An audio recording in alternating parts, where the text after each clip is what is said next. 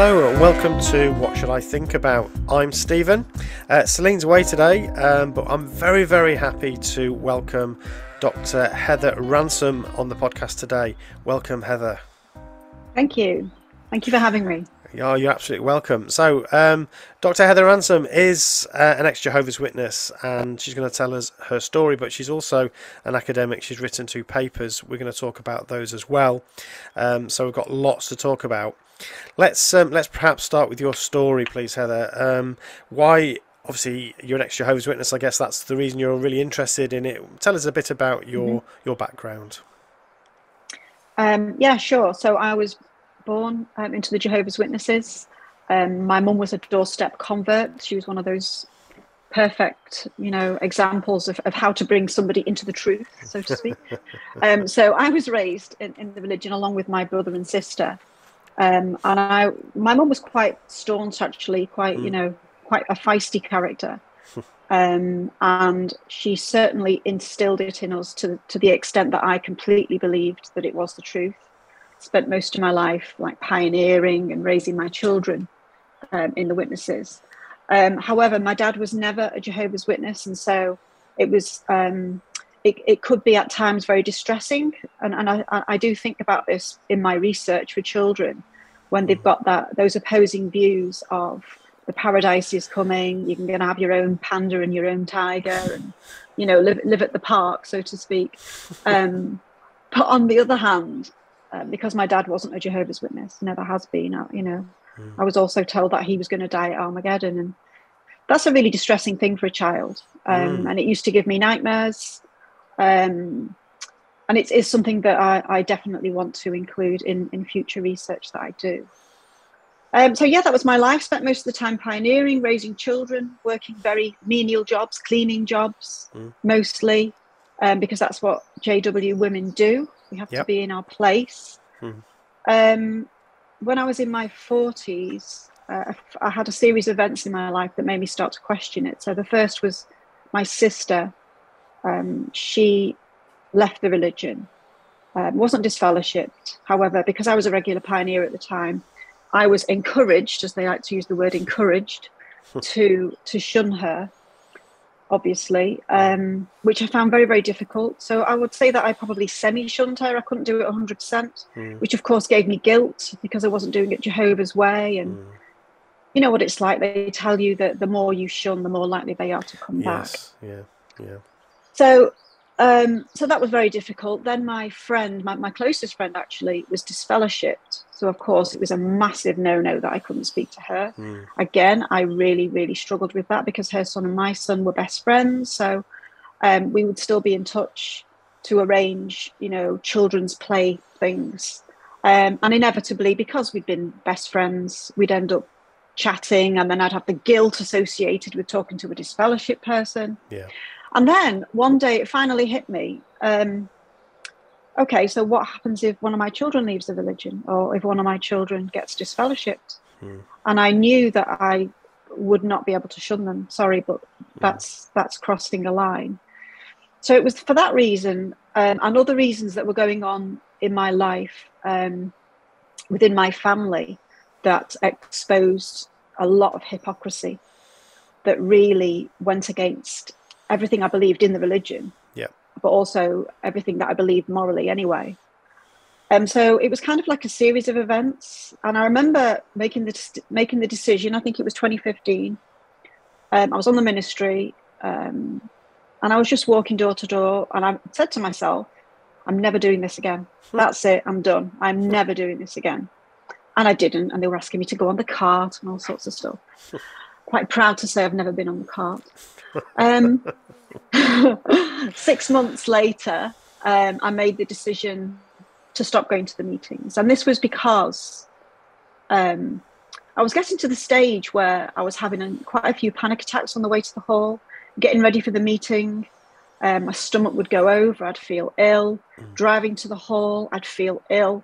And when I was in there, I just could not wait to get out. And I thought, if I don't leave this religion, or at least stop going to the hall, I'm going to be one of those Jehovah's Witnesses that has weird things wrong with them. Because I don't know if you've noticed, a lot of JWs seem to have very strange autoimmune illnesses. So yeah, I decided to stop going. Never looked back. I think for about 6 months, I had elders knocking on my door every single Saturday morning. Wow. So every Saturday morning, the curtains were all shut. I was a bit of a recluse maybe for a couple of years. And then I decided to go to university, and that changed my life completely. So I decided to go to university because I had to understand the processes involved in religion and how they could control your life so, so completely. I obviously re-established friendships with people who've been disfellowshipped in the past, re-established a better relationship with my sister, did a lot of apologizing to people that had been forced to shun in the past, Yep. And from then it was just like I suppose, a learning process. So I decided to do my dissertation, my year 3 dissertation at uni on leaving the Jehovah's Witnesses. So that is actually the study you were talking about before. Right. So we, after I'd finished after I'd got my degree, my supervisors and I decided we want to try and get that published. And because there's so little research in the area of Jehovah's Witnesses, and the way we did it hadn't been done that way before, so it was a mixture of disfellowship people and not disfellowship people. So yeah, I did that. I got my degree, applied for a master's, ended up doing a PhD, and that was because where I was in my life, I knew I couldn't let go of it. There's so little information out there, so few studies, that I thought, no, I've got to carry on with this. So ended up doing a PhD. So one good thing about leaving was that obviously I said before I'd raised all my children in it. So on the way home from the hall, on that very last meeting I went to, I said to my boys who were in the car with me, and my daughter was married at this point, I just need to tell you that is the last meeting that I'm ever going to. I cannot go anymore. I don't want to go anymore.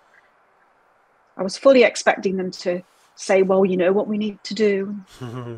But both of them said, we don't want to go anymore either. Wow.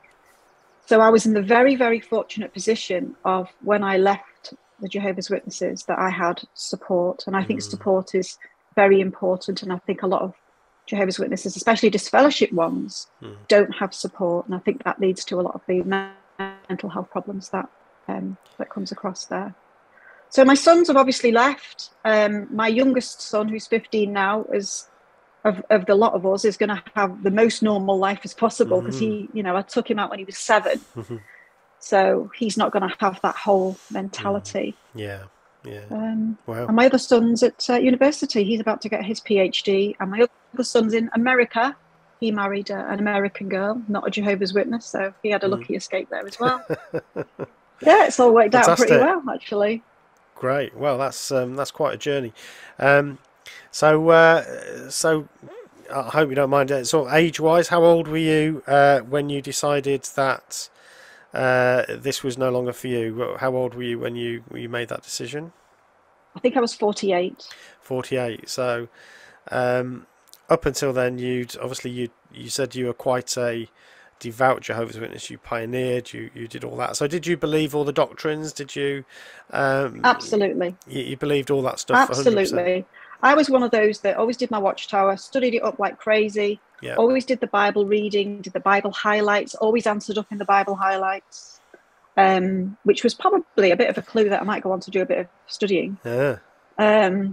Because the amount of studying that you can do in the Jehovah's Witnesses, I did that. Yeah, I was quite involved.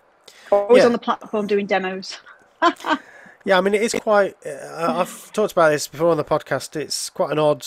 It's odd for lots of reasons, but one of the odd things about Jehovah's Witnesses is, on the one hand, it's obviously it's a religion. It's supposed to be about spirituality and about all these ethereal things, but actually I think it's very analytical. It's not like when you go to an evangelical meeting or something and everybody's praising the Lord and they're all happy, and it's actually a very... quite an austere. You're going to essentially these are classes, aren't they, that you sit there and you read texts and you talk about these texts and you answer about these texts, and it's very analytical. I mean, obviously it's very restricted in terms of what you are allowed to read and what you're allowed to look up. But so long as you stay within the confines of the publications by the Watchtower, then you can, you can spend all your time studying, reading, and it feels like you're doing something. It feels academic almost, I think, in some respects, if you want to. That there is that part of it which is kind of odd. I don't think people that have never experienced that, I don't think they probably realised that. It certainly was in my day anyway. When I was growing up, there was a lot of stuff. I hear that it's kind of dumbed down quite a bit now in terms of the material and so on. But yeah. I think it is analytical, but on the other hand, it's within very close guarded boundaries, isn't it? So what you can study the Watchtower and you can answer up, but you can only answer what's in that paragraph. Yeah. So it's not really freedom, is it? It's not, and it's an illusion of analysis, really, isn't it? So let's have a look at this paragraph. You can cross-reference scriptures, Bible texts, and so on, but it has to again be interpreted by that same channel. So it's all very very internal. Yeah. So when you were leaving, did you? You've not mentioned a partner, so was your husband a witness? Did you have a husband at this time, or how did that all work out? Yeah, I was married at the time. My ex-husband now is still a Jehovah's Witness. Right. The marriage was never particularly good, but when you're a Jehovah's Witness, you're kind of stuck. Jehovah's Witness woman and man, probably, actually. So when I left the religion, I also left the marriage. Right. I wanted a complete break from everything to do with the religion and the conformity that went along with that. So yeah. So were you marriage as well. Were you disfellowshipped? No. So I just faded. I just actually. I always say that there's ways of leaving the Jehovah's Witnesses. You can get kicked out the front door. You can go out the front door and slam it behind you, which is disassociation. Or you can creep out the back door, which is what I did, fading. I just kind of went invisible. One thing that did surprise me, that I was in the same religion, the same congregation my whole life, and I would say I had quite a wide circle of friends. And yet I can count on one hand the amount of people that, that I thought were friends that just never, ever bothered to find out how I was, what I was doing, why I'd left. It's a really strange, bizarre. It makes you realise that friendships that you do garner in that religion are very contingent on staying in the religion. So they're not they're not true friends, are they really? I think that's something that a lot of us have experienced. I mean, one of the things that I found, I don't know whether you did the same, but because I didn't want to get disfellowshipped, I was quite keen not to be disfellowshipped. I didn't talk to others about the reasons why I was leaving. So, of course, you do get asked that. So, in a strange way, you almost feel a need to separate yourself as well as that being done to you, And so I didn't do it purposely. I didn't say, right, I don't want to talk to this lot anymore. But the more I had interactions with my former friends and brothers and sisters at the Hall, the more I had interaction with them, the more opportunities there were for them to say, oh, why are you not coming, Steve? And then at that point, you kind of feel like you're playing Russian roulette, because, if you give the answer, then you're at their mercy whether they go and tell the elders, do you know what Stephen said to me? You then get labelled as an apostate. So you end up either saying nothing or being pretty pathetic, like, well, I just don't really, and that wasn't I didn't feel that. I felt really strongly about why I wasn't going, but I couldn't say it, so I just separated myself. I don't know whether you found that as well. I did, and I think as a Jehovah's Witness, and maybe a Jehovah's Witness woman as well, you're very much taught not to stand up for yourself. So the best thing for me was to remain quiet, and then if you don't ask me any questions, I can't say anything that you don't want to hear. And I remember I'd started watching various things online, and people had said, whatever you do, just don't let them arrange a meeting with you, right? Because it will probably turn into a judicial thing. Okay. And I knew I hadn't done anything wrong, so they couldn't do anything. But, all they have to do is start asking questions like, do you still believe it's the truth? And I thought, no, I don't want to engage. So every attempt that elders made to get in touch with me, I was never rude. No. I just didn't answer. Just didn't answer. And how long did it take so you really believe the doctrines? You left mainly because of what you were starting to see around you with the way people were and so on. How long did it take for those doctrines to start falling apart, so you stopped believing all of that stuff? Well, this is another important part of my research, I think, because I'm quite a studious person. One of the first things I did when I left was bought myself a lovely leather-bound King James Bible. Yes. And me and my son would sit at the table and we would compare pivotal JW scriptures with those in the King James Bible, and along with different websites that I found where you could compare those. I made a conscious effort, I suppose, to unpick the doctrine. And it's like unpicking a very tightly knit tapestry, isn't it? Getting those little loops out.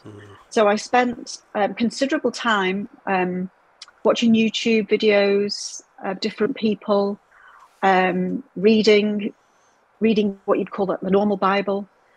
I'd probably say it took about 6 months. And I remember that sudden realization, oh my word, it's actually not the truth. And then we went through a period of feeling stupid that you could ever have been duped into believing that for so long, when after you've researched it, it's so clearly not the truth. But your thoughts are trained in such a strong, powerful way that we're taught to reject anything that's disconfirming to the beliefs, aren't we? So I'd say it took a few months. And then I went through various phases. I was the feeling stupid phase, and I was the angry phase, can't believe what, I've wasted most of my life. And then the next phase was, okay, what are you going to do now? Because you can't just sit around moping, feeling sorry for yourself. So I wanted to get a good job, which of course you can't get without a degree. I wanted to go to uni anyway, because I needed to understand the psychological underpinnings of religion. It took a few months. But I do think a lot of people don't do that, I think they're so scared, and I covered this in my research, my PhD research that's not published yet. They're so scared of being labelled an apostate that they're unwilling to engage in researching the religion, researching the beliefs. And so they can tend to go through life with what I call a death row mentality, that they're still waiting for Armageddon, and they're still waiting to die. It's pretty horrible, actually. So I think, and my research confirms this as well, that unpicking the doctrine is pivotal in trying to restore your mental health, and to restore some kind of like identity of you as who you are, rather than this cookie cut JW that you've been brought up to be. I want to talk about identity in a big way, actually, Heather, because that's one of my particular interests around this subject. I think it's so important, especially for born-ins. But let's come back to that. So in terms of the doctrines, then it took you a few months. You sort of went down the Bible route, I suppose, because I never basically I decided that I wanted to know whether I thought the Bible was true. So that was the research I did. And as soon as I realised I didn't believe the Bible anymore, then I didn't need to do all that research, comparative stuff, because I didn't believe it anyway, But you went down the sort of comparative route, looking at the scriptures and deciding how the doctrines interpreted the Bible. That's quite an interesting I don't believe the Bible at all now, though. No. So it's wrong on two fronts, really. It's even on its own logic. I unpicked the JW doctrine first, but then on further consideration, unless I get proof to the alternative, I think that the Bible is just made up to make people conform. I do think there's good parts in the Bible, obviously, but a moral person would be that way anyway. You shouldn't need the Bible to make you be a good person. No, I totally agree. I mean, talked about that on the podcast many times. I'm a humanist myself, so that's my view.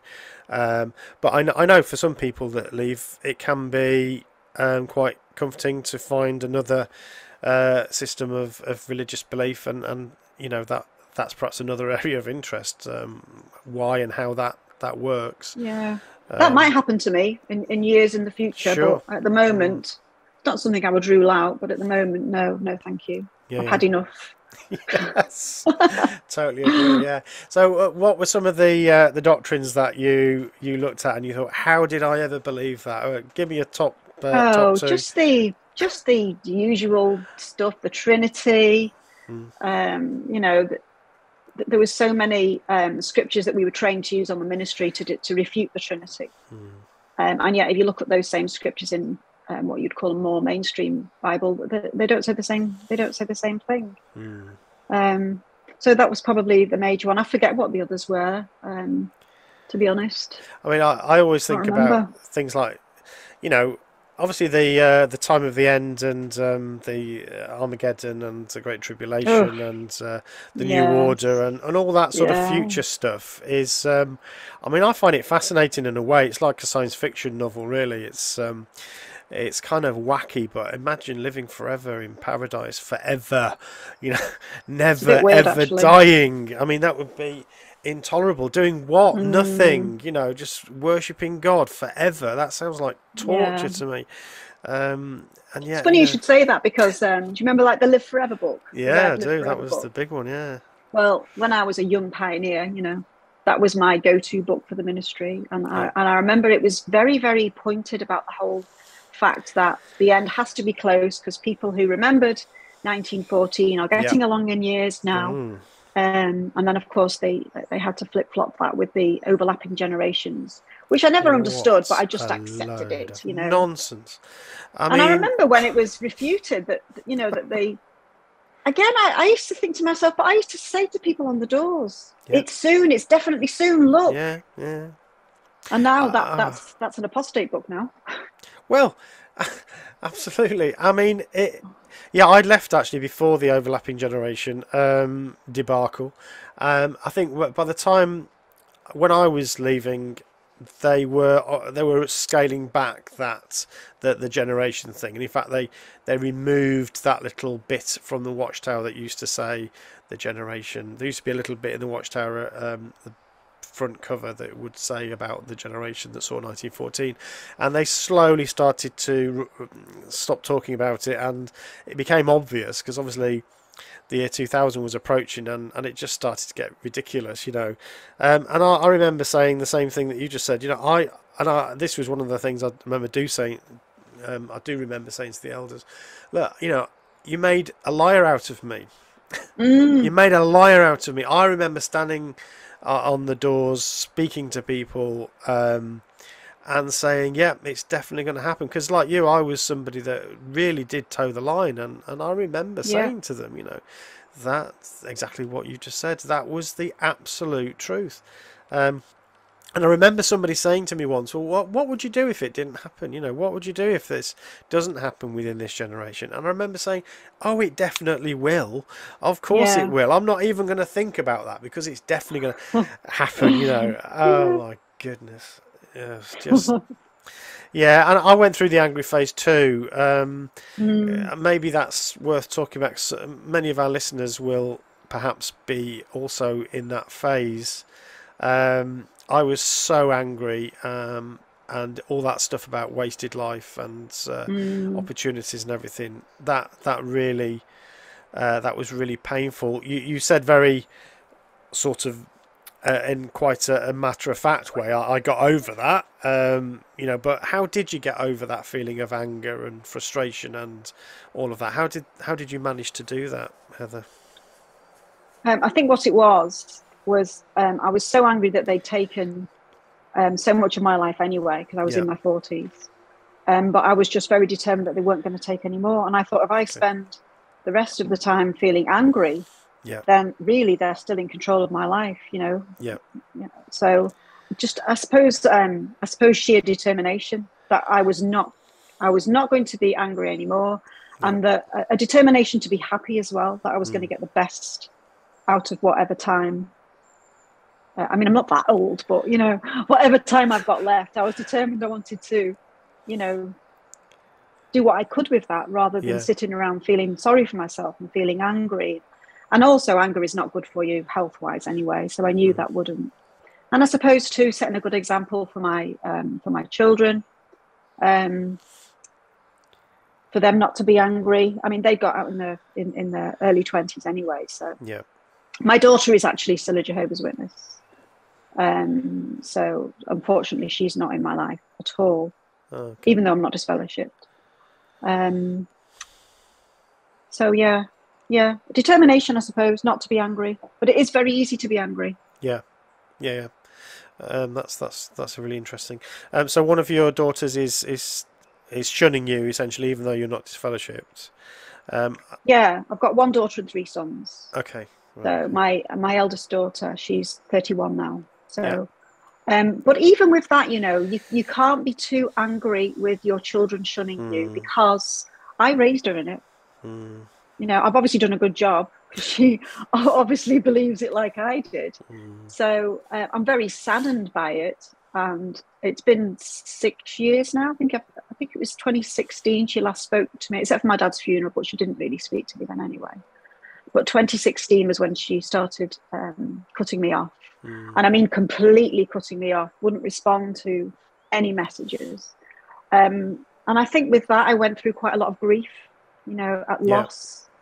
Which was why, one of the reasons why my paper's called Grieving the Living, because it is you're grieving people as if they're dead, but they're not, they're alive, they're just getting on with their life without you.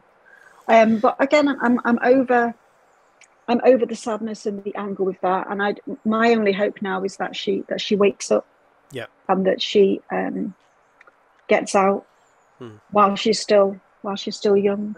You know, there's nothing you can do about it. No, I guess that was there seems to have been some sort of hardening within the Jehovah's Witnesses around people that left that weren't disfellowshipped. I remember when I was growing up and a member, if somebody just faded away, there wasn't a suggestion really that you would shun them. They just, you know, you'd still kind of hope that they'd come back. You'd invite them round maybe when other witnesses were there, and you'd invite them to football or something, you know, to play football or get together, because you wanted to keep in contact with them. Has something changed there? Because it seems like that at some point people started reporting this. 2016. It was the district convention, as far as I remember. Okay. The district convention in 2016. I only know because somebody told me. It's almost as if they gave people a DIY disfellowship kit. Right. And it was, you know, just because somebody is not disfellowshipped doesn't mean that you don't have to shun them. Basically, if somebody's left the organisation, then it doesn't matter whether they're disfellowshipped or not. Then you should have nothing to do with them. And I know this because quite a few of my participants for my PhD said the same thing. Right. That it was very much, you know, my mum would have a relationship with me, but then she wouldn't. I'm pretty sure it was the district convention 2016 where it all changed around. And I think a lot of people got cut off at that point. Right. Okay. That certainly measures up with what I've heard and even my experience actually. That seems really self-defeating. I don't understand that, even from the perspective of the witnesses themselves, really. Very, very odd. And I know that you were estranged from your mother as well, which was particularly sad. She wasn't too bad at first, but I could sense that she'd changed with me. And then finally she came to the stage, probably about 4 years ago, where, you know, I'd say, you know, I was going to come round and see her, and she would say, no, I don't want to see you until you come back to Jehovah. And I think that to some extent was probably stimulated by my brother, who's an elder, who again I've not seen for a long time. Right. I think he strongly encouraged her that she shouldn't be having anything to do with me. So she actually died, it's almost 2 years ago, of COVID. And at that time she'd been shunning me anyway, but I went to see her, in the hospital, because I think at that time, if people were dying of COVID, then you could go Right. in and visit. Okay. And it's one of the things I'll never forget, because I was in the full PPE. I've Yeah. got no idea if she knew it was me. And all I could think was, if she knew it was me, she wouldn't want me here. But I thought, I can't not say goodbye, you know. Yeah. And very, very, very sad that the last few years that you have a relationship with your mum before passing, that is ruined because of this horrible shunning doctrine that they have. Yeah. And I know that from her perspective, it must have been horrible as well. I think it's horrible for the shunners and the shunned. Yeah. So yeah, my mum, my brother, all my nephews and nieces. I was very close to a cousin who cut me off. Her daughter has since left, so we're close again. But yeah, you have this mishmash of rearranged life, don't you? Yeah. Of people that will stay in your life and people that don't. Yeah, it's one of the handful of things I would say, if Jehovah's Witnesses could change their policy on that, you know, you could say, well, fine, you know, everybody can believe what they want to believe. It's things like that are the problem. So I'm very careful. Yeah. You know, if people want to believe that stuff, that's absolutely fine in terms of, you know, the New Order and all of the doctrines and all of that. That's fine. But yeah, policies like shunning, that just brings a really hard edge to the organisation and to people's relationships. Yeah, you can understand why they do it though, can't you? Because yeah, they don't want people to hear the disconforming information. Yeah. So they just lock down, I think. Yeah, I mean, it is a tactic of fear. It's a way to keep you in something coercively. I mean, it's the very definition of coercive control. You know, set up a system where you're not allowed to have friends outside of the organisation, or you're strongly discouraged from doing that, so you don't have an external social life. Make sure you do that, and then threaten people that they'll lose that if they don't carry on coming. I mean, it's the oldest trick in the book. It's not a clever psychological tool. It is just very, very simple, and it's cynical, really. So it's isolation. I mean, as humans, we're social animals, aren't we? So to cut somebody off from their family and their friends is really very cruel. Absolutely, yeah. So that's particularly sad. So can I go back to your let's lighten the mood a bit, because you personally have achieved so much in what I consider is a short period of time. Actually, I left when I was 30. You and I are about the same age. I'm 55. I left when I was 30, and it took me, I was 50 when I got my first degree. So it took me a long time to get my act together, and I've just finished my master's. You, on the other hand, if, you left at what were you? Sorry, did you 48. say 48? And you're about the same age as me, and you've now done a PhD. So wow, congratulations on that. That is like going some. Hard work though. I'm skint for a long time. Yeah. So where did you go to uni? What uni did you go to? Edge Hill. So I started on a fast track. Because I had no A levels, obviously, because we were allowed to do A levels. That's right. We went straight from school into a cleaning job, if I remember rightly. Yeah. As usual. Yes. So yeah, I left, did a fast track course, which was 3 months. So that was a bit of a leap of faith, because, well, that's actually not a leap of faith at all. It's the opposite of a leap of faith. I left my job that I had at the time, which was working in Debenhams, saved up, because this fast track course that I was on, although it was free, at the time I had 3 children still at home, and I needed to, provide. Yeah. I'd separated from my husband at this point, so I was on my own. So I needed to save up money so that I could still live while I was doing this fast track course until my student finance kicked in September. And of course I had to pass the fast track course to get onto the degree. Right. So yeah, I did that, did my 3-year degree. I actually bypassed my master's in the end. I applied for a master's, but it kind of turned into a PhD. Right, okay. So it was just 6 straight years of study, I suppose. And then I was very lucky that I went straight into work as well. So I'm a lecturer now at University of Bolton. Oh, wow. And I talk about religion not particularly Jehovah's Witnesses, but just coercive control generally, and how this preponderance that people have for believing that their religion is the true religion, and looking down on others, because I'm very much into social identity theory, is the reason why there's so many problems with religion, and why it causes so many wars, etc. Yeah, absolutely.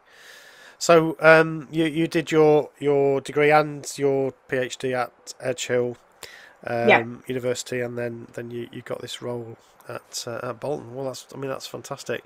What was it like then, studying after so many years of, I know for myself it's quite a steep learning curve, isn't it? How did you find that? Did you just take to it, or was it tough? No, it was really difficult because, at our age anyway, we didn't grow up with laptops and Microsoft Word, and all that. So going to uni, obviously I had to have a laptop, so I had to learn how to use Excel and Word, and also things like SPSS, statistics packages. And I was very lucky that I had the little cohort of friends I had at uni were very supportive, and I was kind of like the mum, so I'd bring cake, And then my supervision for my dissertation, for my year 3 dissertation, and that same supervisor went on to supervise my PhD. Right. She was very, very supportive. I mean, she's actually very similar age to my daughter.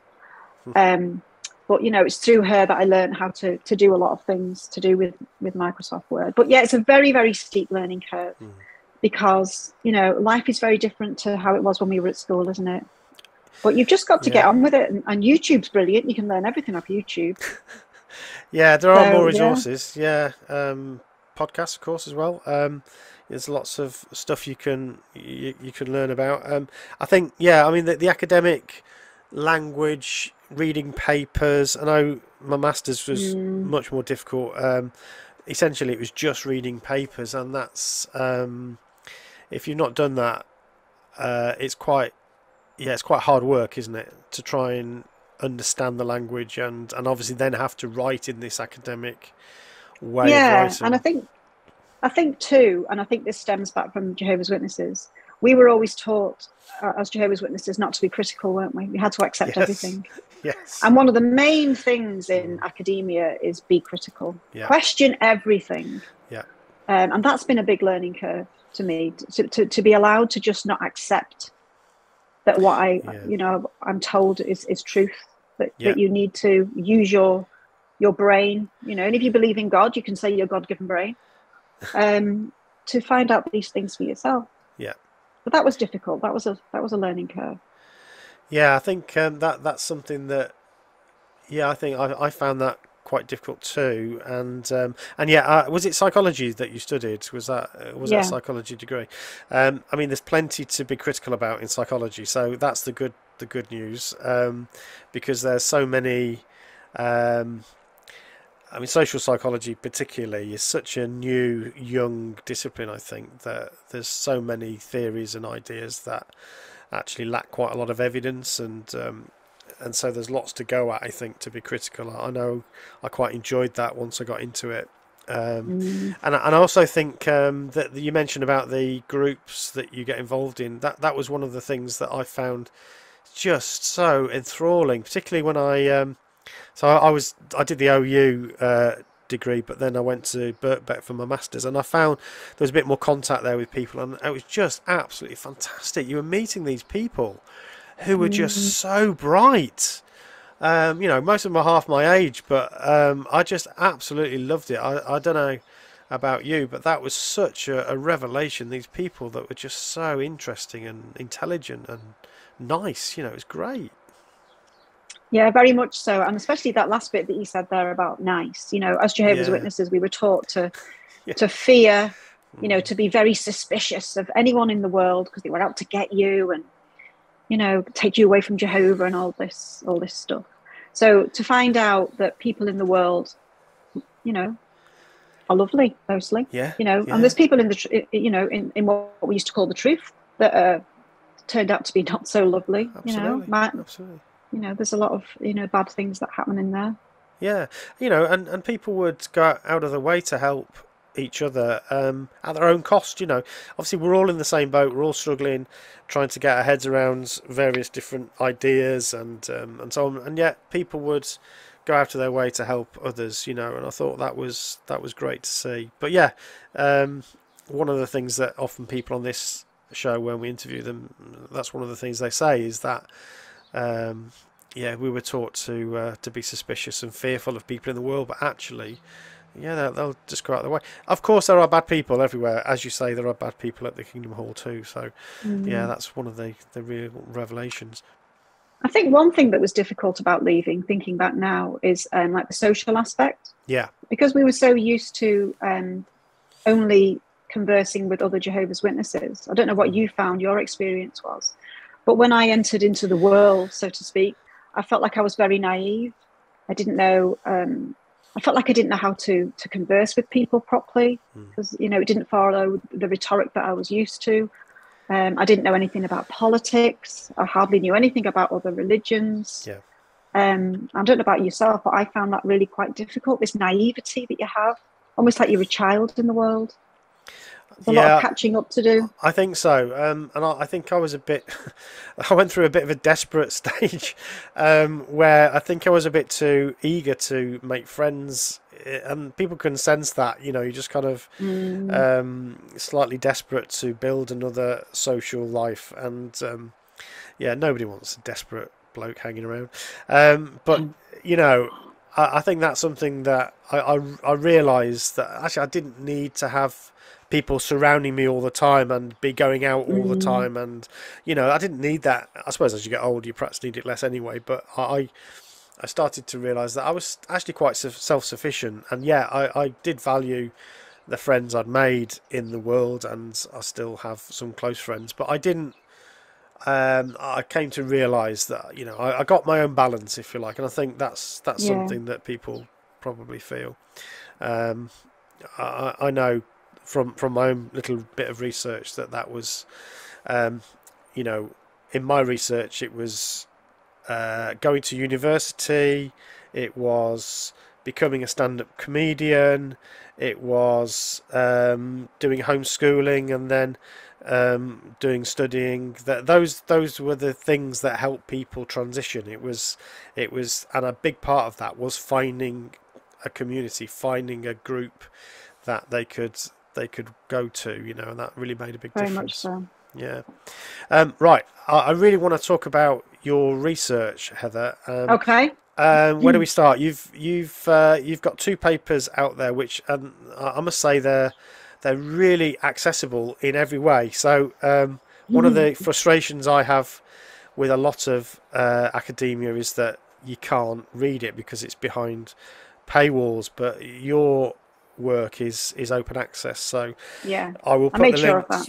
That's fantastic, and I'll put the links on the show notes so everybody can read the papers.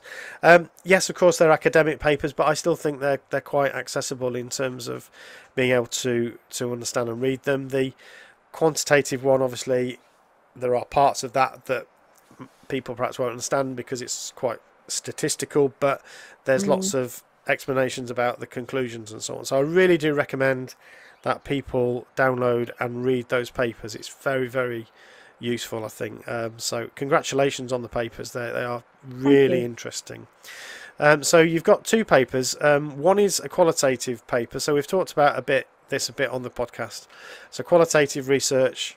Tell us what qualitative research is first, if you don't mind, Heather, so people know. So this is IPA, Interpretive Phenomenological Analysis, which I think you say you use as well. Yeah. So this was for my undergraduate dissertation, and we decided to try and have that published. I was very lucky that it was accepted pretty much the first place I sent it, which was good. Great. So IPA is a method of trying to understand lived experience. It uses hermeneutics, which is this idea of meaning making, and in IPA, often there's this what they call a double hermeneutic going on, which you've probably heard of, where the person who's doing the interviewing is trying to make sense of the person being interviewed, but the person being interviewed is also trying to make sense of their own experience. So you've got this double hermeneutic going on. And I think because it is such a strange phenomenon, that of all the different qualitative methods, I thought that was the most appropriate. Obviously, there's lots of different qualitative methods, but IPA is definitely my favourite. Yeah, it's so for listeners who perhaps don't even know what qualitative means, it's as opposed to a piece of research that's using sort of statistics or an experiment or something like that. This is research that is essentially listening to people's stories, generally speaking, qualitative stuff, and it's a way to get deeper into those people's lives and their experiences. So you're not looking at huge numbers of participants like you would in a quantitative study. This is a few people, a handful of people generally, where you're really taking a deep dive into their own experience. And That's right. IPA is a specific type of that sort of qualitative work. I think the other thing about IPA, which I found useful, I guess you found the same, is that because of our experience as Jehovah's Witnesses, sometimes the accusation can be, well, you know, because of your own experience, you're not objective, really. You can't do this research in an objective way. And IPA is a great method because that says that's not a problem because who can be objective anyway when you're having these types of in-depth conversations with people? You're always going to come from some perspective, aren't you? And yeah, and the other thing is, sorry, go on. No, please, I'm talking too much. I was just going to say, from an ethics point of view, when you're doing any research in the public domain, it has to go through an ethics committee. Yeah. So if you're doing an IPA study, it's things like making sure that the questions are open-ended and not leading. Yeah. So, you know, the ethical standards behind IPA are robust. And yes, there are, you know, it is all down to interpretation, and maybe an ex-Jehovah's Witness would interpret it in a biased way. But that's the good thing about being part of a research study. So it wasn't just me. Yeah. My supervisors also had access to the transcripts. And so, you know, sometimes things did need tweaking a little bit. And if there's that constant reminder, it's called reflexivity, isn't it? Where you've got to be aware of your own stance. You've got to try and remain objective as much as you can and not detach yourself from the research, but just try to retain that idea of looking at it as objectively as you can, even though in a lot of cases, you know, the interviews were really quite emotional. We had tears and, you know, people telling me their stories. And it was really, you know, very sad stories of suicide and, pretty bad. But IPA is perfect for that because it does look at this phenomenon in like a meaning making way. Yeah, I was going to say this sense making is a big part of qualitative work and particularly IPA. So you're trying to understand how people make sense of their experience after they've had it, essentially. So they're looking back at their experience and making sense of that. So do you want to tell us a little bit about your participants? You had 6 participants, and again, I read it again this morning, and it's some of it is heart-wrenching actually, but really good. You know, it's a really interesting piece. So who are your participants? For the first study, the Grieving, the Living ones, it was a bit of a mixture of people that had been disfellowshipped and people that hadn't, and it was also a mixture of people that I knew and also people that I'd met on Facebook groups. So obviously when you're doing a study, you have to do it properly. So I had to have an information and consent sheet, and I just asked for participants. Overwhelming amount of people, you know, wanted to participate. Wow. So I think there was only 6, whereas in my PhD there was 26. So a big difference with that. But this was just an undergraduate study, and IPA is actually a fine number. 6 is fine for IPA anyway. Yeah. So a couple were disfellowshipped. I'm trying to think now. That's so because I was looking at. Yeah, so you had John. Obviously, these are anonymised names. Yes, so he had left the Jehovah's Witnesses voluntarily. So he was quite. I interviewed him for my PhD as well. He was quite graphic in some of the phrases that he used. about being a Jehovah's Witness, which was reiterated by a lot, you know, about expressions like it's like being chained to the wall and told to behave. And, you know, he talked about this idea of being almost like in a cage as a Jehovah's Witness adolescent, I suppose. So that was him, yeah. Yeah, that one of the things that I absolutely love doing this job, and obviously you see it in your work, is the way that people are so creative with their metaphors around. Oh, it's incredible. It's amazing, isn't it? Yeah, and in my PhD, the metaphors were amazing as well. You know, there was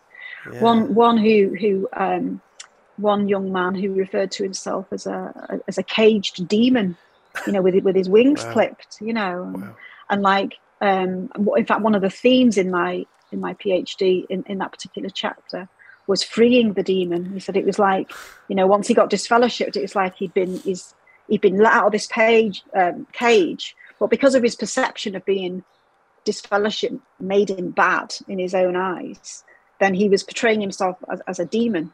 It's really, it's incredible, the metaphors that people use.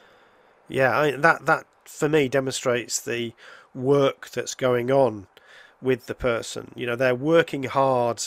We were working hard. We are still working hard to try and make sense of what happened to us, and using stories and metaphors is the way we do that. It's so human, isn't it? It's the psychology of that is really interesting. I think that's how we make sense of those, when we look back on it, actually quite odd experiences.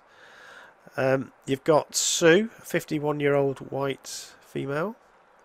Oh yes, she was disfellowshipped. Yes. She was disfellowshipped. I think her and another participant had a very, very tough time, because I remember with Sue, she, like myself, had been a pioneer all her life, regular pioneer, and she married somebody who was a Jehovah's Witness. I think he was an ex-Bethelite actually, but because his marriage wasn't as the society view it,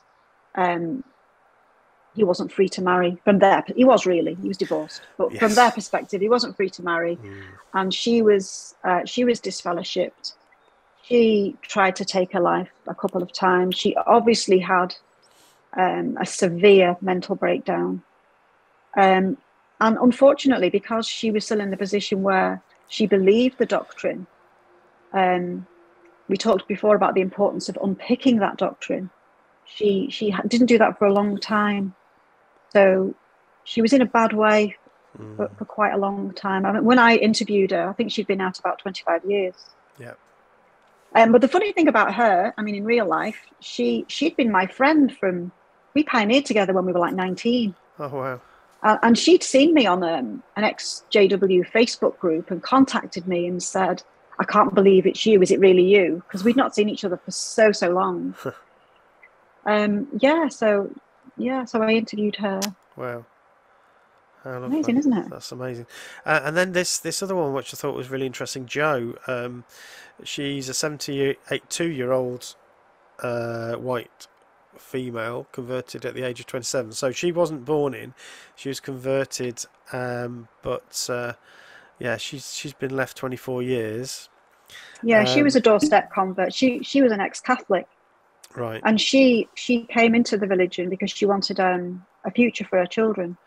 Right. Which kind of backfired on her a little bit, because when she realised that she got baptised quickly because Armageddon was coming in 1975. Right. So thought her and her children, she thought she'd secured a place in paradise. Right. But unfortunately, after she realised it wasn't the truth, her son stayed in it. Her son's an elder, and I think he's been shunning her for a long time, long time. So she's what I'd fall into the category of still very angry. Yeah.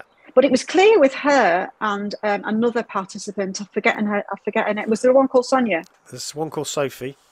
Sophie, that's it. Yeah. Her and Sophie, they'd converted to the religion, and it was quite clear, from my perspective anyway, that they had this ability to kind of revert to a non-JW identity, their pre-JW identity, because they've been brought up without that indoctrination.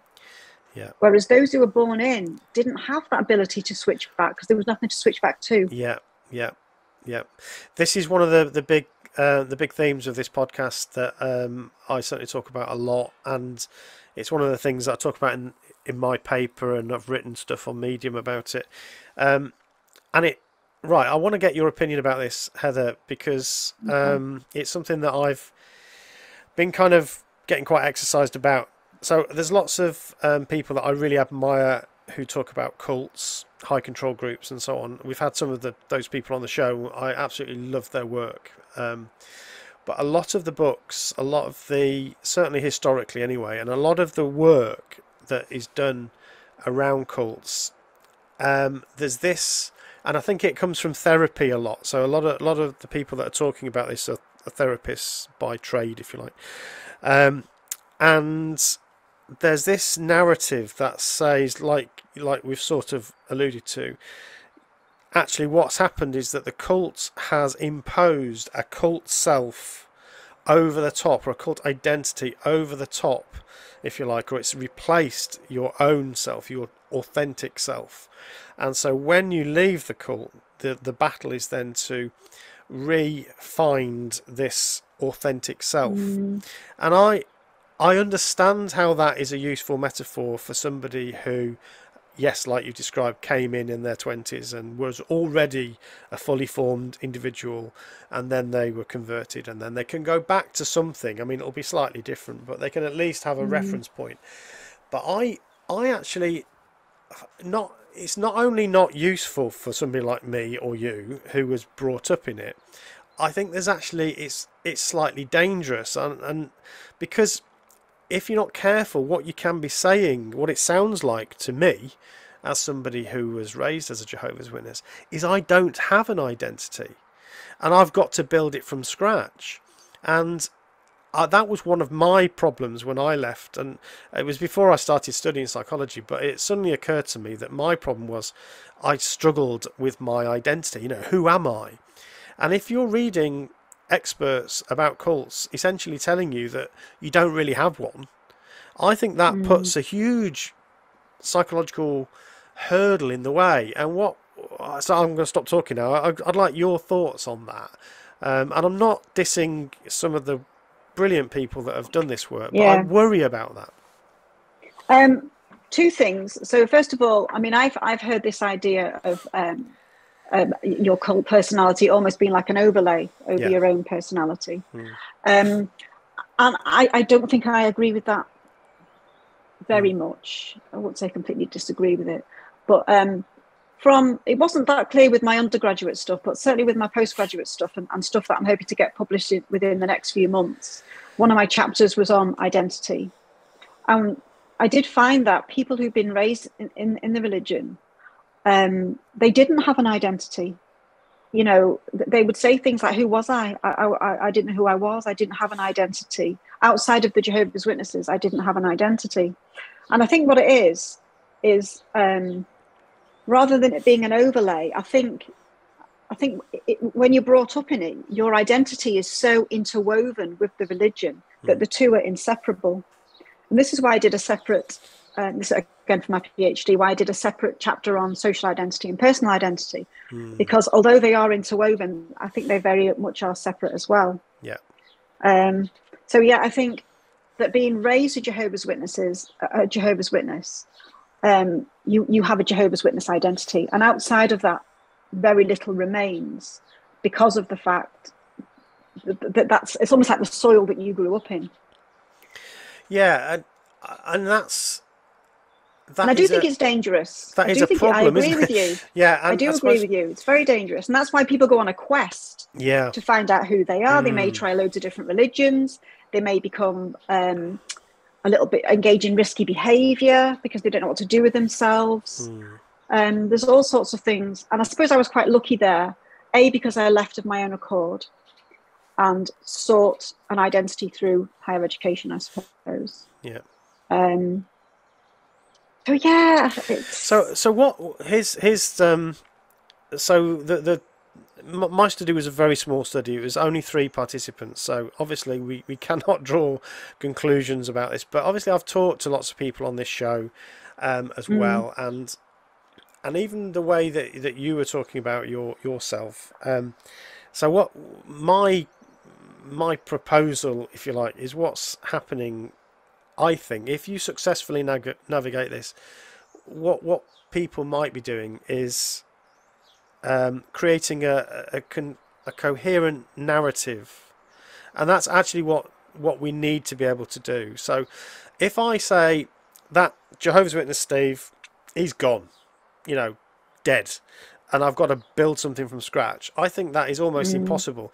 And so I chose not to kill off old Steve, because actually a lot of old Steve is the same.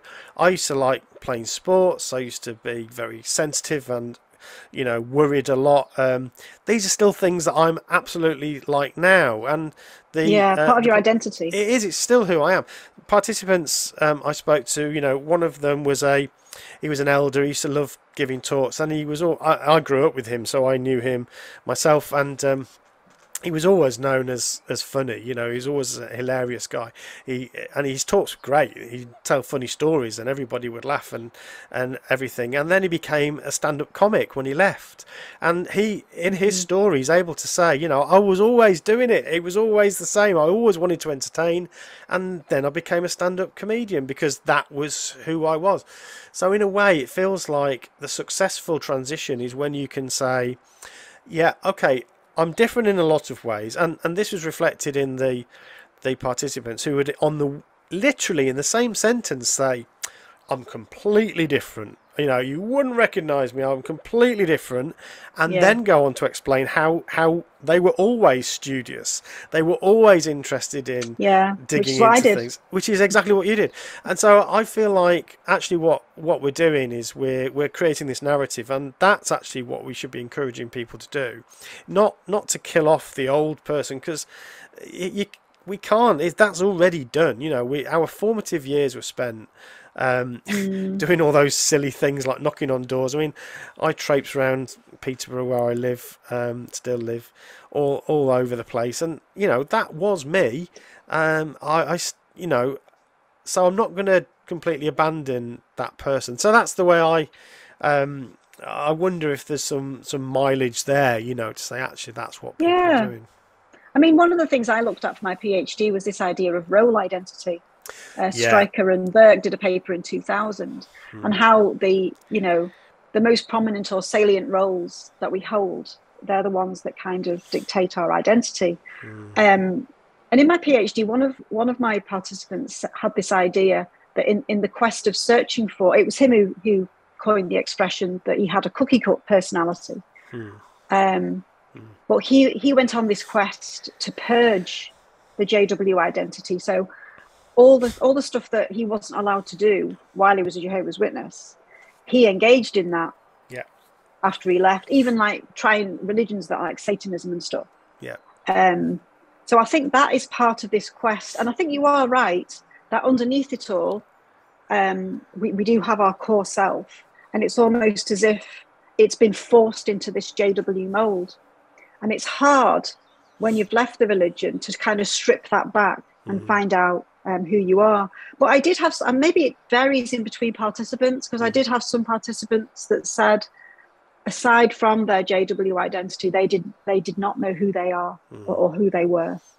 So perhaps it's a little bit dependent on personality types as well. I think there's a lot there. Yeah, individual differences. I think we talk about that loads. We keep coming back to that because it is such a kind of an unknown variable in a lot of the research. People are so different the way they respond to it. But I do think. I mean, I've said it myself. I didn't know who I was. It was something I would say regularly. So I think it's absolutely. There's lots of evidence that people have these identity crises or an identity crisis. Definitely. It just feels to me that it's part of the successful way out of that is to not try to destroy the old person actually, but to integrate what you actually quite liked about the person, and sort of build, because we're all changing all the time. Identity isn't a fixed thing anyway.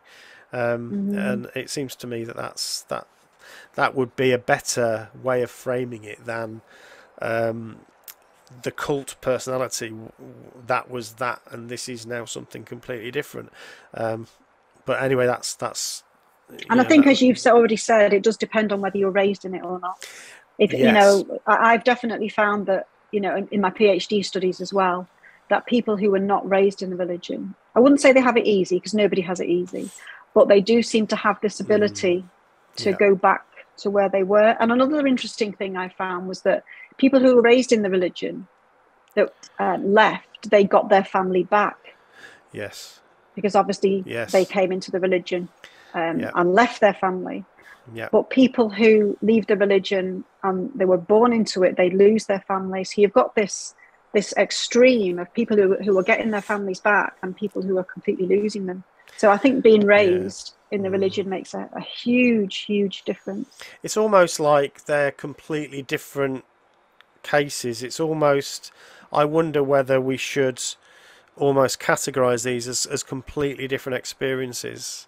Again, this is just me thinking about this, but it feels to me like, can we, obviously it's a Venn diagram with some in the middle, but it feels to me like the experience is so different when you are raised in the definitely. It's almost like a completely different thing. Yeah, and this is one of the things I want to have a look at in further work, because I do believe that the things that Jehovah's Witness children like yourself and myself and my children were exposed to, the graphic, violent imagery in the books that we grew up on. You know, my book of horror stories, as I call it now. That is bound to have an influence on people's identity and their ability to transition their identity out of it. Yeah. Because this has been imprinted on you from childhood. And that is something that I do want to look at, this idea of imprinting. And I remember when I was a Jehovah's Witness, I used to have these vivid dreams about, I don't know if you did, I've spoken to a few ex-Jehovah's Witnesses, vivid dreams about Armageddon. I used to call them my Armageddon dreams, and it would always be the same thing, and I would always die, and it was always not Armageddon, it was the Great Tribulation, which you know we were told was the lead up to Armageddon. So again, part of this whole idea of what Jehovah's Witness children are exposed to, which terrible. To be honest, I view it as religious, instead of, you know, childhood sexual abuse. I think it's childhood religious abuse.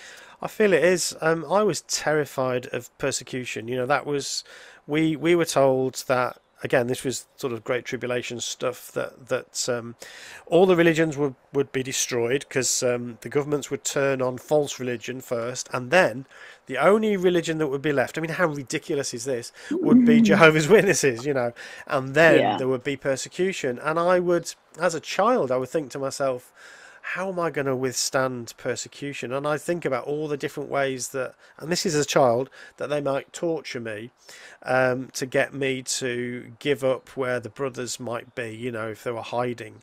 Because you'd hear all these experiences of brothers in different countries where they were in hiding, and, you know, they would have to withstand being beaten and stuff like that, not giving away where they were, and it was all absolutely terrifying. Sounds like we were both raised on the same thing. I think we were. And do you remember the well, we used to call it the Paradise Book? Do you remember that? This the is pink going one. back. Yeah, it's going back. Yeah, I've still got mine actually. Really? So that was the first book that I remember being frightened by some of the pictures. So there's a picture there of a baby being offered as a sacrifice to Molech. Molech, that's it, yeah. And I couldn't stop looking at that picture, and it was really disturbing. I mean, it was only a very simple picture, but as a child, I would look at that picture and I would just be really terrified about that. And actually, if you look through that book, I did it as a bit of an exercise of the day, and counted how many times the pictures were of people being killed. It's quite surprising. At least half of the pictures were of people being killed. And that's a book for children. That's a book for children. Yeah, and it's funny, you know, I've just picked up on something you said before, that you said that you would stare at that. Now, I used to do that as well. I would just stare at these pictures for ages, and I think it's because it was so graphic and disturbing for a child. You get mesmerized by stuff Yeah. like that, and it's Yeah. really quite damaging. I think it is. It absolutely is. Yeah. So that, anyway, that's qualitative work. It's called. I love the title, by the way. Grieving the Living. I've closed it now. Let me open it again. Maybe you can remind me what it's called. Grieving the Living. I can't remember. Let me look. I've got two papers with such similar titles. One's Life After Social Death and one's Grieving the Living. Yeah, Grieving the Living, the social death of former Jehovah's Witnesses. Oh, that's right, social death. Yeah, so that's... and the reason I called it that great. was because there's a scholar called Kipling Williams who's done an awful lot of work on ostracism. I don't know if you've read any of his work, but he talks a lot about this idea of social death. Right. So it kind of tied in. And the expression Grieving the Living was an expression that one of my participants used, because that's exactly what it is. It's it's similar to there's work by another scholar called Testoni in Italy, and she writes about people who are grieving lost relatives who have just gone missing. Right. And it's a similar feeling that you don't know whether somebody's alive or dead because they're just not in your life anymore, but there's actually no closure. And I think it's the same with us. Yeah. When we leave that religion, we never have any closure, because we're always wondering. I'm always wondering what my daughter's doing, what my cousin's doing, what my brother's doing. Yeah. And you're just in this state of not knowing what's going on with people that you want to be really close to and have been really close to, but they've been torn away from you. It's like, might be inappropriate, but it's like living in a zombie movie. It is. Because the people that you knew, they are still there, but they're not quite there. They don't talk to you anymore. You can see them walking around, but they don't have any interaction with you. They're not quite the same. It's terrible. And your other paper, so maybe we can talk about this for a few minutes. Okay, that's Life After Social Death. That's it. Leaving the Jehovah's Witnesses, Identity Transition and Recovery. This was the first study of my PhD. Right. So, we got this published quite early on in the PhD, because what we wanted to do was set the scene with the quantitative work. Initially, I wanted my PhD to be fully qualitative, but my supervisor, my professor, or one of my supervisors, should I say, wanted to make the PhD more robust by adding a quantitative element. So I advertised on Facebook and Reddit, and in the end, I think I got about 900 participants. Very good. Yeah, fantastic. That's often it was one of the whittled down to criticisms. it was whittled down to about 544, because anyone that didn't fill in the application, the questionnaire completely, we had to discard those. Right. But we had some very interesting findings from that, which need to be re-looked at, and there's different reasons why this may be the case. So first of all, we hypothesized that being disfellowshipped would elicit higher levels of perceived ostracism. Yeah. But we actually found the opposite, which was really weird. That is odd, isn't it? Yeah, but thinking about it, I'm wondering, we're not talking here about mental health, we're talking about perceived ostracism. So the only thing I could think of was the fact that if somebody is disfellowshipped, then they are expecting ostracism. Yeah. Whereas if somebody leaves of their own free will and they still get ostracized, then that sense of agency is maybe more powerful. And perhaps there's a sense of injustice being felt there. Because they haven't done anything to warrant being ostracized, and yet they're being ostracized just the same. Or it could be the fact that the scale that we use, because we used a workplace ostracism scale, it could be that the scale didn't capture properly the essence of what that was like. So what I want to do in future research is, instead of using a workplace ostracism scale, I want to devise my own religious ostracism scale. Right. And test that out, because that can be more adapted to the specific experiences. So, for example, some people were asked, about ostracism and did they get shunned? And they answered no. But then I'd have a few emails from people that said that your scale, according to your scale, I had to say no. But really, the reason I don't get ostracized is because I've moved away. So I don't see any of them. Yes. So I think the questionnaire needs to be reworded in such a way that it can capture it properly. It's so hard with this sort of work. The confounding variables are Yes. legion, aren't they? It's Yes. really, really hard. One of the things that I was going to ask you about it was, did you? So when somebody is disassociated, that can be for a number of different reasons. So sometimes they disassociate themselves. So this agency is, I'm no longer coming anymore. I'm writing a letter. I don't want to be a Jehovah's Witness anymore. But then other times, if somebody say joins another church or joins the army or something, then they get disassociated. I think it's quite a new. Yeah, it's quite a new thought that in the Jehovah's Witnesses. In the past, you had to disassociate, but now they call it that you've disassociated yourself by your conduct. That's right. Yeah. So that is but another my potential. my scale didn't really account for disassociation. We were just looking at disfellowshipped and not disfellowshipped, really. Right. Okay. So again, that needs to be re-looked into. And your second hypothesis was that heightened religious commitment during the membership, during being a Jehovah's Witness, would be associated with more difficulty in establishing a post-religious sense of self. Yes, so that's right. really interesting. So do you want to tell us what we found with that? Yeah, we found that respondent levels of commitment were associated with increased ostracism post-exit, but more success at identity transition. So again, that's really interesting, isn't it? So people that were more committed had a better outcome when it came to self-identity, to building this self. Any thoughts about why that but we're ostracised more. Any thoughts about why? Well, I've got my own personal thoughts. So my personal thoughts are, and this is to do with myself as well.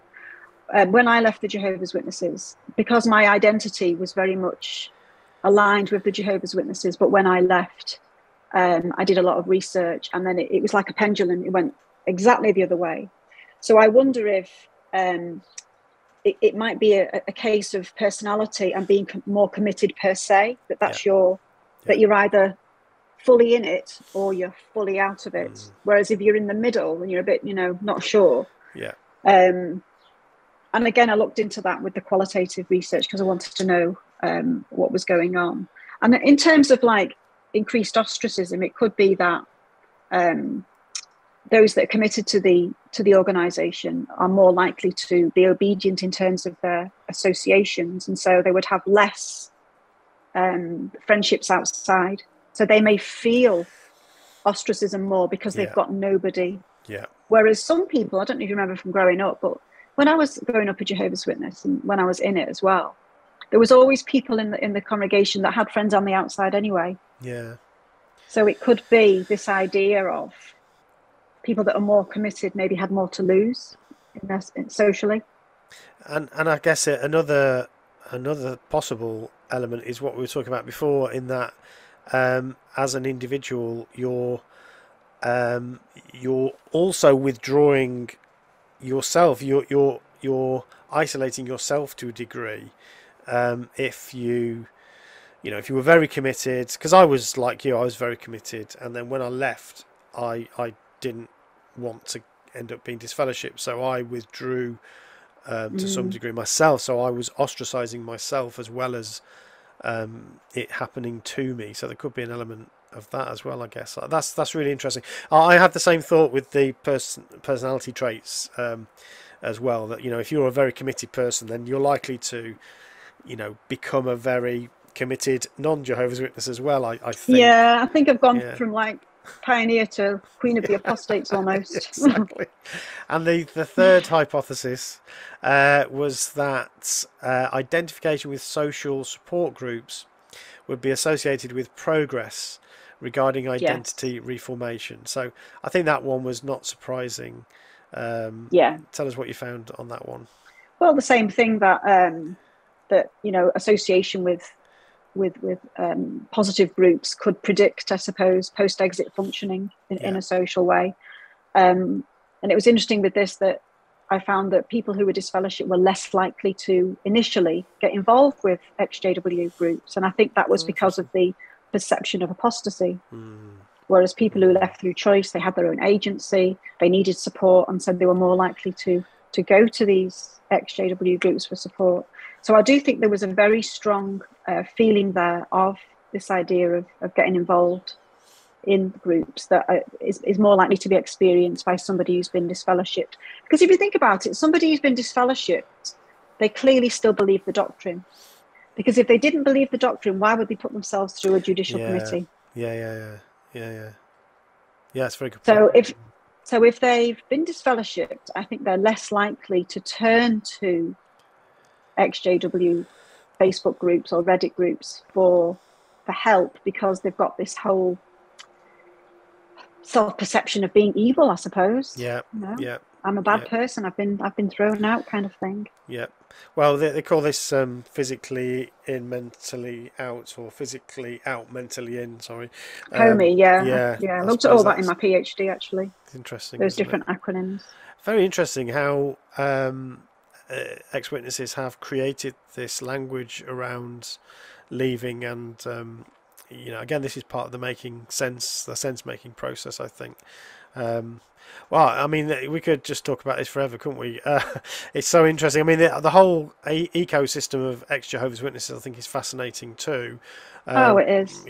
How that works. And when I left, there was nothing, in terms of, perhaps there was a few discussion groups you could join in, but now it's a really interesting group, which still has an identification with a religion that they no longer believe in, which I think is really interesting.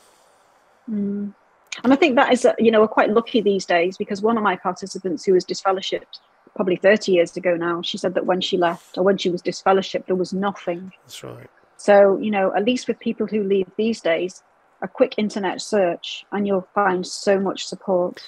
Yeah, absolutely. Yeah, it's very, very different now. So what's you've already talked about some more research. So clearly you're at the beginning of this career in doing this research. What's your thoughts for the future? What are you planning? Well, the quant paper, as we've just talked about, is already published, but I've got 3 other papers from my PhD that I'm hoping to get published at some point this year. So one of them is on identity, which we've already talked about. Yeah. One of them is on social identity, but the middle paper was on mental health and the problems that people have with their mental health because of being disfellowshipped and stuff like that. Yeah. So in that one, I found that people who were disfellowshipped were much more likely to have problems with their mental health because of these negative self-perceptions. There was much more likelihood of suicidal ideation, actual suicide, risky behaviour. And other people who said that they were treated as if they were dead, this idea of grieving the living, losing their family relationships. And also this idea, as we already mentioned, about the death row mentality. If you're unlikely to engage in research, then it's very likely that you're gonna stay POMI, is it, physically out, mentally in, which I think is pretty dangerous. It's an awful because you've got be. this. Yeah. And in that chapter, that I came across a lot of stories of abuse. I was absolutely shocked, because this wasn't part of my PhD. My PhD was identity, and yet I came across a lot of domestic violence, a lot of childhood sexual abuse, a lot of people saying that rather than taking this up with the legal system, that they were to leave it in Jehovah's hands. All this kind of stuff, which is very interesting, because there's a book just been released. I think we mentioned this the other day. I think it's called, Responses to Law and Minority Religions? I think it's called that. And one of the chapters in there is written by, I think he is an academic, Tony Brace. And he talks in there of using the law to try to put things right that Jehovah's Witnesses are being accused of, such as like blood transfusions or persecution. or, you know, taking ex-Jehovah's Witness activists to court. And this kind of got my back up a little bit, because in my research, I found that people said that when they experienced domestic violence or childhood sexual abuse, they were encouraged to leave it in Jehovah's hands and not take their brother to court.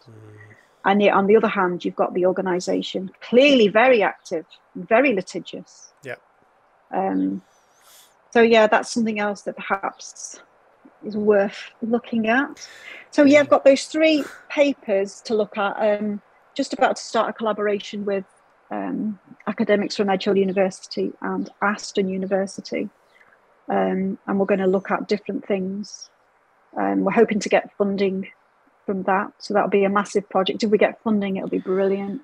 Fantastic. I think that's going through an organisation, a charity called Inform, if you've heard of that. I've heard of that. Yeah. It funds research into minority religions. So, you know, fingers crossed we might get funding for that, and then we can look at these different things through, for example, the LGBTQ plus community. Because that came up a lot in my research as well. Yeah. People, you know, attempting or seriously considering suicide because they knew that their homosexual identity was not congruent with their JW identity. Yeah. So there was quite a lot of that as well. So we'd like to explore that further. But that will be a big, one of the things in one of the papers that I talk about that I'm hoping to get. That sounds really interesting and really important. That's fantastic. Well, thank you so much for telling us all about that, and obviously your own story, Heather. It's been absolutely fantastic talking to you, just like I knew it would be. We had some technical issues at the start, which our listeners will not know about. So we managed to get there in the end. But so thank you for persevering. That was so interesting. Thank you very much, Heather Ransom.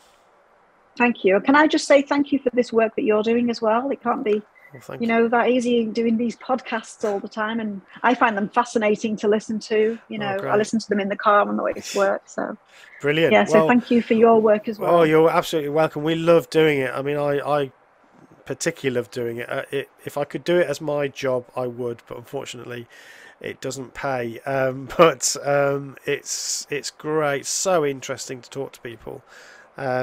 So many interesting stories, and it's brilliant to have people like yourself doing that academic work that I think matters so much. I don't know whether you're familiar with the International Cultic Studies Association. Oh, ICSA, yeah. So I'm doing a presentation for the next conference that's coming up in June. Oh, it would be nice, I'd like though. to see that. Yeah, well, it's all online stuff, so it's available. But I'm hoping to get involved in that myself. But with my PhD, I've not had a chance. Maybe next year. I think your work there would be absolutely right up that street, really. So you definitely should. It's definitely your sort of thing. Thank you so much. Thank you. What Should I Think About is an Evil Sheep production.